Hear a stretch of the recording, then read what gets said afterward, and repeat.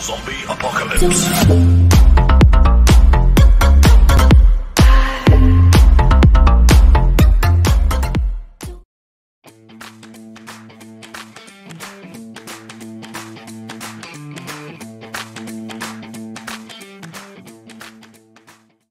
This is the WOSPORTS H-101 AG Rangefinder. I have an older one like this.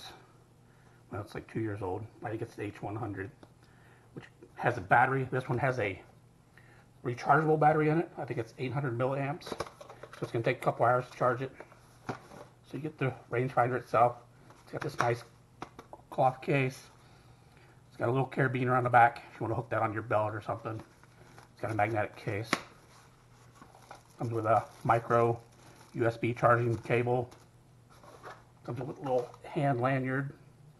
You want to put that on there. Comes with a little cleaning cloth for the lens. A little unsatisfied, satisfied card. So you give you support numbers. So this says it's the H-101, which would make more sense since my last one was a 100. It's only got basically two buttons, power on, power off, and mode button. I mean, there is the dip switches on the side, or dip switch, something new. So I mean, this walks you through all the different steps, all the different modes. You can push and hold the power button for more than 2 seconds, will allow you to switch from yards to meters. You can see in the basic operations in mode 1, you can take one single measurement, or you can push and hold the power button longer, and it'll give you a continuous scan and keep giving you the angle. Yeah, it gives you the range and angle mode in 1. Oh, it looks like my light's going out. So in 2, which is normally what I use, you got the slope correction for golf, so it gives you your uphill, downhill. Or, you know, basically like if you want to look at the top of the building, it gives you an angle from the ground. The battery,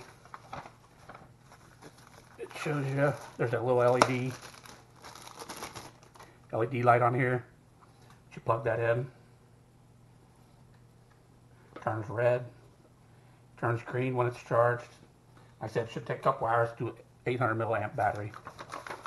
So basically just push the power button, turn it on, change to the mode you want.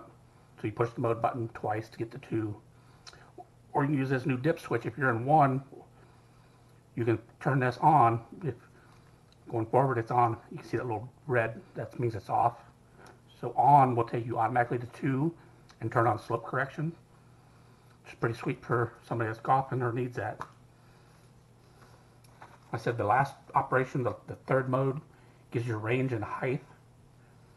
So if you need to know how far away something is or how high it is, like I said, you can see this dip switch here. You just push it forward to turn it on, push it back to turn it off.